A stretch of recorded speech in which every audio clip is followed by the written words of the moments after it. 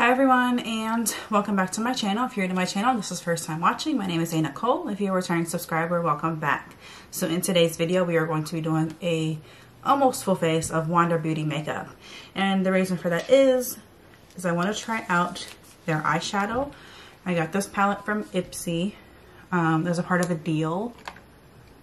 The Wanderers palette.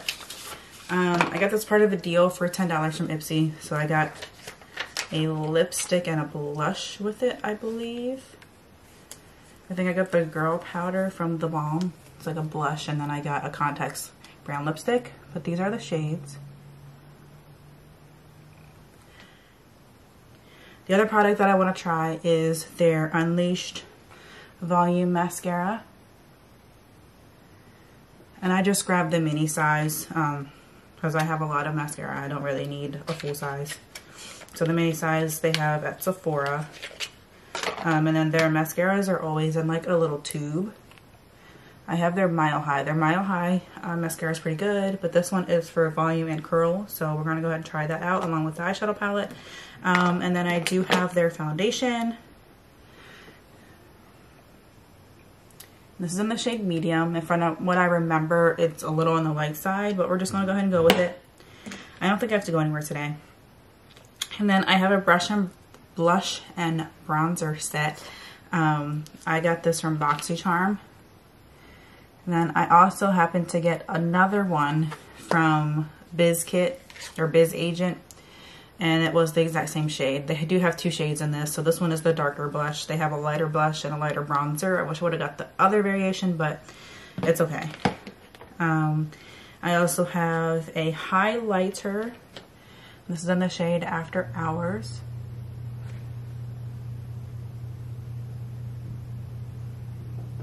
There we go. Okay. And then I have a Wander Beauty Catch the Light highlighter in Glotion. I've used this before, but I wasn't really a fan of the formula. So I think I'm just going to use the regular highlighter over that. And I already prepped my face, so I used my Daily Hydration Moisturizer. And then I used my, I don't know where it went, but I used the All Nighter Primer. It's almost empty, so I'll have to find another primer to use. My e.l.f. ones have expired. They're no good, so I need to get another primer. And I did receive some recommendations, but they weren't safe for sensitive skin according to the brand. So I haven't gotten anything else to try yet, but I do plan on it. So if you have any suggestions that you know are safe for sensitive skin, just drop a comment down below and I will check them out. Okay, so to get started, obviously we're going to start with foundation. And then for concealer today, I decided I don't have their concealer. So I'm using a combination of Tarte's Creaseless Concealer. What's this one? And Too Faced Born This Way.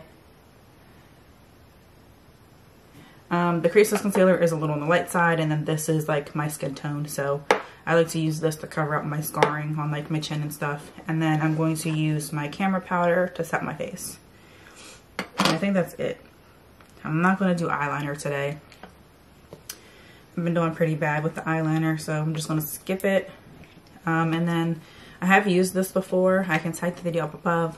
It was like a video that I did trying out new products to me from my subscription boxes. I will tie that up above if you want to check it out. But they have the brush, like the matte Tarte foundation. I'm not a fan of these kind of applicators, but I remember this being a comfortable foundation. So yeah, we're gonna go and try it again. Which honestly, it doesn't look that light now. I don't know. Maybe I was crazy last time I tried it. I lost my sponge, so let me find another one and dampen that one, and I'll be back. Okay, so we are just going to be using an e.l.f. beauty sponge today. It does have staining on it, but it's okay. I did wash these, so I know it's clean. I will be back after this is blended out.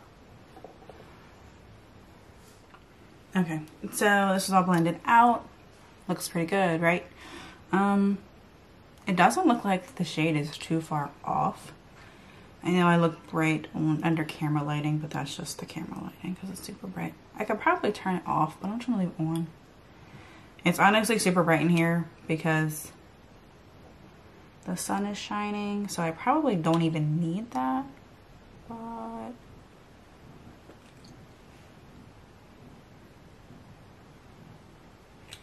alright, so a creaseless concealer under the eyes, and then I'm going to just use the Born This Way on the chin. And a little on the nose. I do have some scarring on my nose as well, so I don't know how. I forgot, but I forgot that I also have Wander Beauty's eyebrow pencil. Probably because it's not where I left it. Let me see if I have it here. Okay, yes, it was in with the box of stuff that needs to be cleaned. Don't know why it fell in there, but I have Wander Beauty's Frame Your Face Micro Brow Pencil. This is my all-time favorite brow pencil. It's super easy to use. The fact that it is micro makes it easy to get in, and it looks like it's natural brows. And then I also got this from Ipsy last month. This is the Wander Beauty Frame Your Face Clear brow setter, I think. I don't remember exactly what it's called. Frame Your Face Precise Brow Gel is what it's called. The font is so small and I don't have my glasses on. That was really hard to read. So let's go ahead and do brows now. I believe I've shown this before, but it has a spoolie on one side. My spoolie is kind of dirty. It definitely needs cleaned. Yeah, definitely needs cleaned. Ugh, that's gross. I'm going to use a different spoolie because that's so dirty. That just means I use this a lot, and I really do. I really, really do. I believe I got this from Ipsy as well. But here is the pencil. Small, really gets in, makes pretty natural brush strokes, like I said. So let's go ahead and spoolie these with my Lavish spoolie. And I don't do a lot to my brows. Like, this is the natural shape of my brows, and I kind of just go along with those hairs and just kind of fill it in a little bit. Okay. So I also forgot to set my face before I started doing my brows, so I just did that right after I did that. So again, I used the the True Plus Luscious Camera Powder. I'm at the pan. It's coming up on the expiration, so I just want to use it to get rid of it. Don't want it to go to waste. So what's next? I guess next we will go into eyes.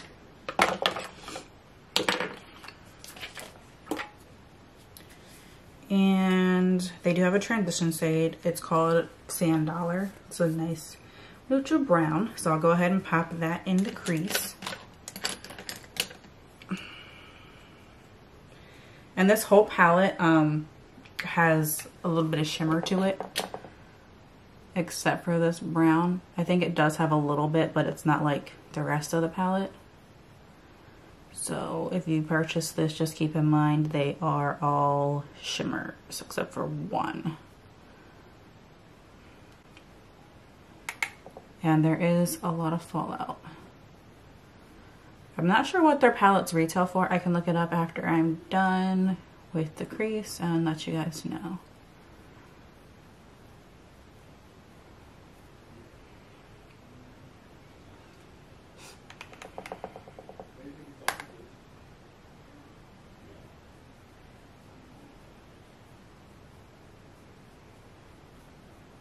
So the eyeshadow palettes, the Wanderous is not the name of the palette. So, I mean, it is, but there's actually a set. I'm on Sephora right now. So this is the Seascape version. There is a Rush, a Fling, obviously the Seascape. They only have the two, but they retail for $25. Let me see what their actual website says. So the full size of this retails for $24. There is a Wanderous Escape eyeshadow palette, which is bigger, that retails for $42. So there's Rush, Fling, Off Duty, the Seascape, There is a blush and highlight version of it, and that's it. And then you have the big version for the 42, which includes like, I guess like 2 shades from each of the different ones, because it's only a 10 pan palette. So doesn't look too bad. Where'd it go? Oh, I didn't set my brows. I have to do that. Okay, so oh, I'm in the wrong thing. I'm stupid, I'm sorry. I believe the foundation retails for $40. Yes, the foundation retails for $40. They have a matte concealer for $29.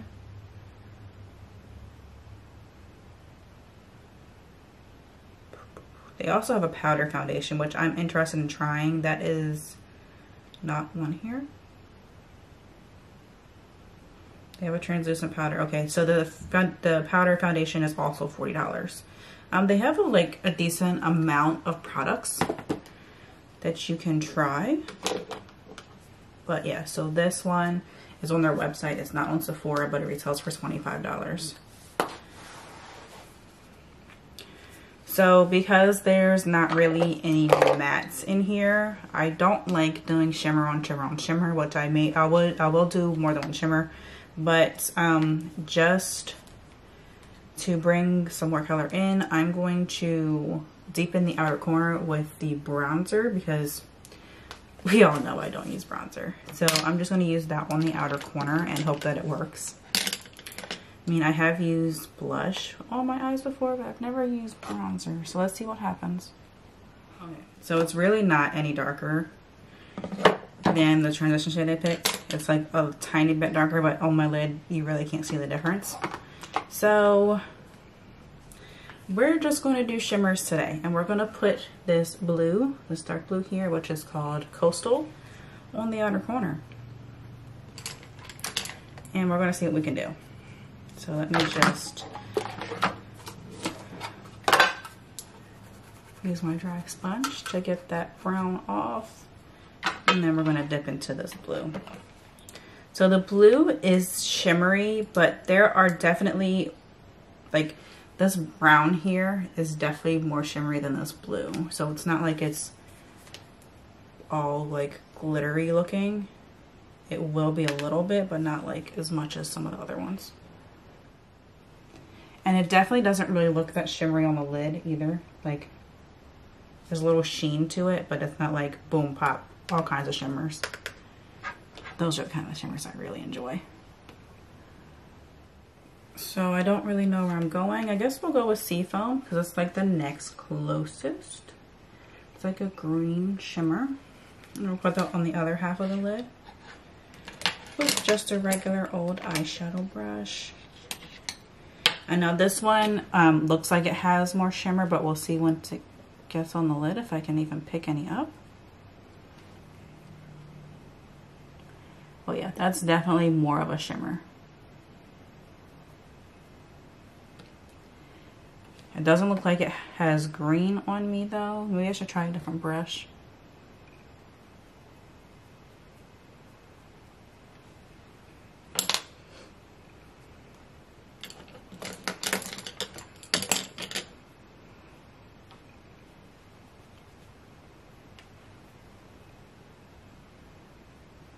There we go.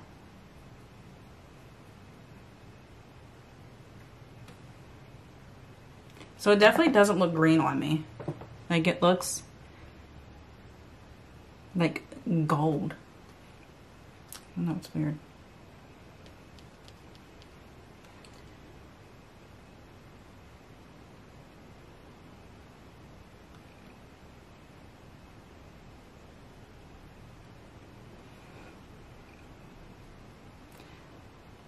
I'm just going to put it on top of the blue too.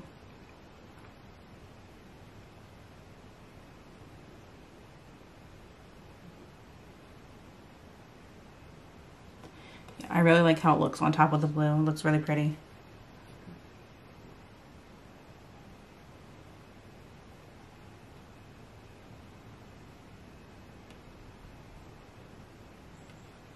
But the blue still shows through.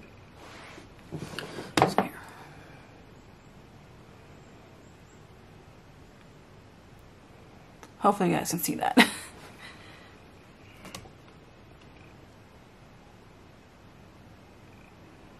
Yeah, I think that's all I'm doing.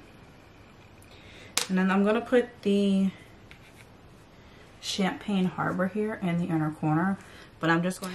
Okay, so I got cut off because I forgot to clear my memory before I put the card in there. But we should be good now. So again, I'm not sure if this was called on or not. I'm using my Lavish. This is to the spoolie and the concealer brush, but this is a liner, so I'm just going to use it as a liner brush. And I'm just going to use the same color scheme on the bottom.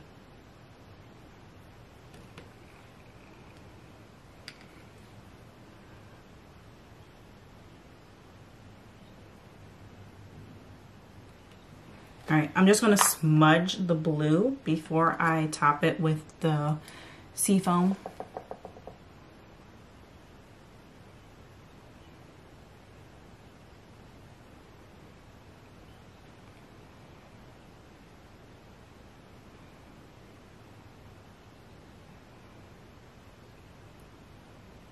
Okay. And then we're just going to use, I'm going to clean the brush because that blue is super dark. So I have my little like color switch. It's not an actual color switch, but it's the sponge from the Frida Kahlo line from Ulta. I've been using that just, you know, to switch back and forth between colors, and it works really well. Honestly, I'm really upset I didn't use it before because I've had it for a very long time.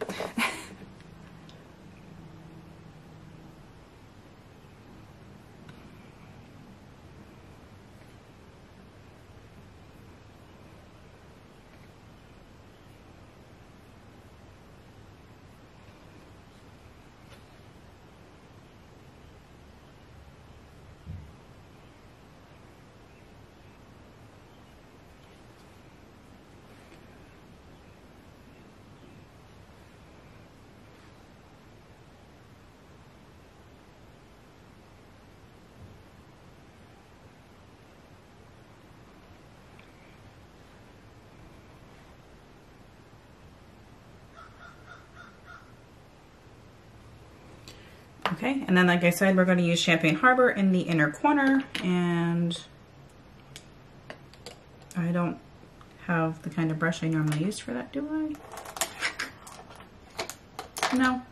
Okay, so we're just going to use, this is supposed to be a smudge brush. I don't know what kind of smudge brush this is, but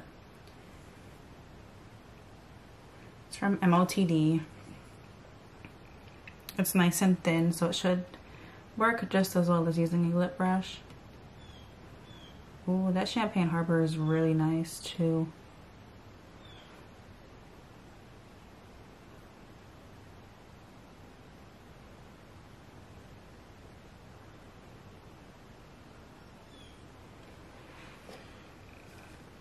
Right, yeah, the shimmers are really, really nice. The blue, I think it's because it's not like a matte. Like there is, I don't know if you guys can see on the camera, like when you pick it up it looks kind of matte, but then there's like a little bit of shimmer in there.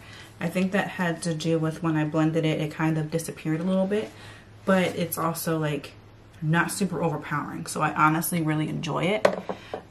So I mean, I can swatch the only two colors I didn't use in the palette on my hand quick.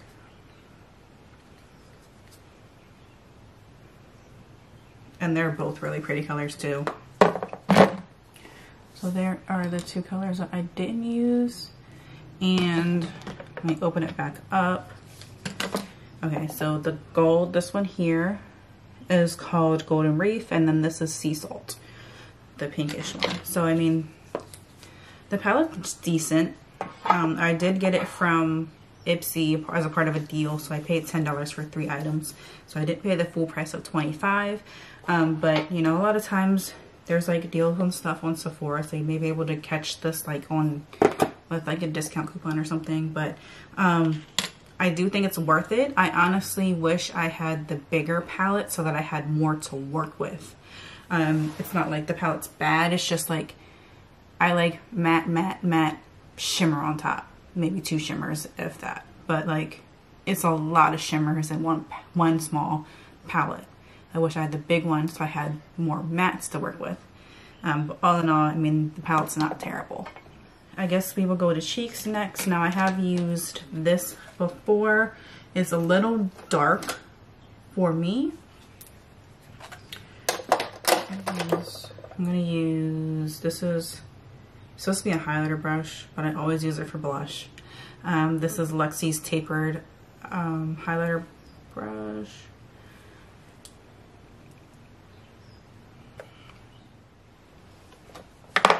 Alright, and then I'm going to use the After Hours. I don't have my fan brush, so we're just going to use something that I still have in here. This I have used for highlighter before, so we're just going to go with this. And again, this is the shade After Hours.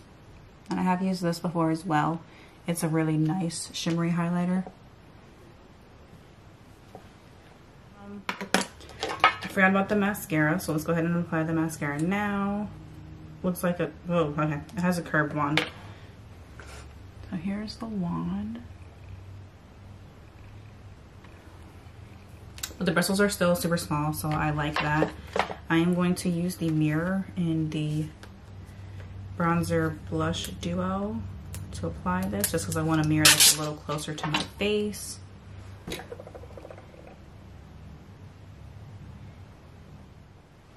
Okay, let me go ahead and show you one side with and one side without, so you can see the comparison. So I mean, it did something, but my lashes are honestly already long and curled. So this side has it, this side doesn't.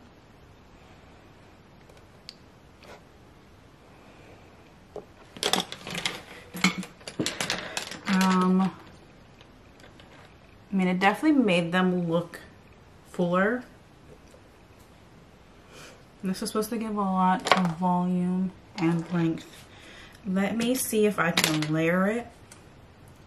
Hopefully it doesn't clump up with me. Okay, so I put a second layer only on the top lashes. Definitely give me a little bit more volume. Let me do the other side. Okay, so here we have 1 layer versus 2 layers on the top lashes. And then I'm going to go ahead and do the second layer on the second lashes so that they match. So it's definitely a decent mascara. It does layer, so it does give a little bit more volume when you put a second layer on.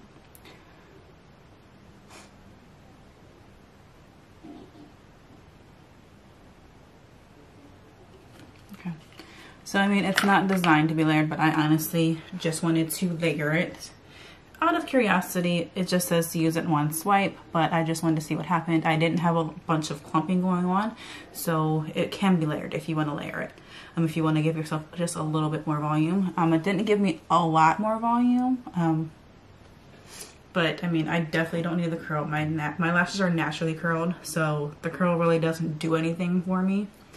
So that's not something that I look for in a mascara, but I definitely look for, you know, the lengthening and the volume, just so that, you know, you can really see the lashes are there. I don't have a lipstick, so I forgot a lip product. So I'm just gonna grab one from the lipsticks that I have sitting next to me.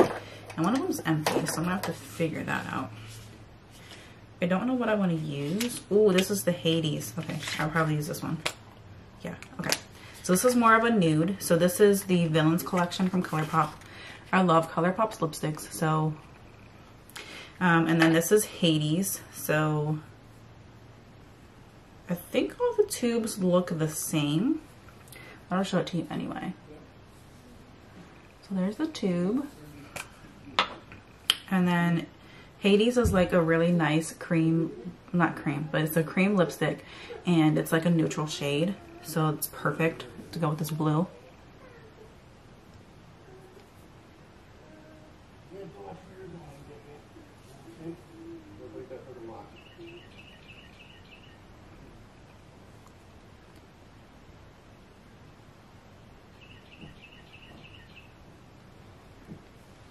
Yes, I love that color.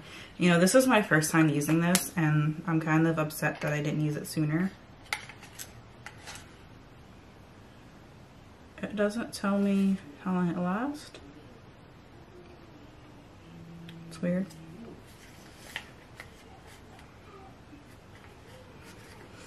I'm just going to assume it's 6 months, and I have to use this by December. We'll just go with that. Okay, so let me put you back. My second choice would have been Ariel. Ariel is also a nude. This is the other one I have over here, which it got messed up when I was on vacation. It broke. I had to melt it back together. So this is the other one I had, but this is True Red for today. This is the Evil Queen. Okay, so anyways, I can't really show it to you because anytime I open the tube, it falls out. Hopefully you saw it from a distance, but yeah. Is that all? Is my face done? I think my face is done. Yeah, all the products played well together. Let's go ahead and set my face using my all-nighter setting spray.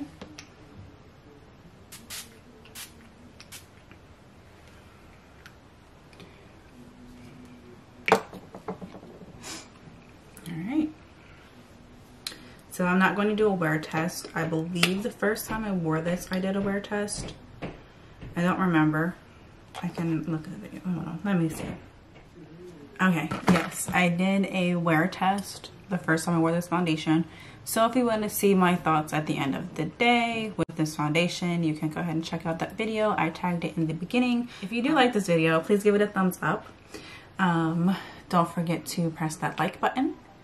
Don't forget to subscribe so that you can stay up to date with new videos. New videos are always going to be coming.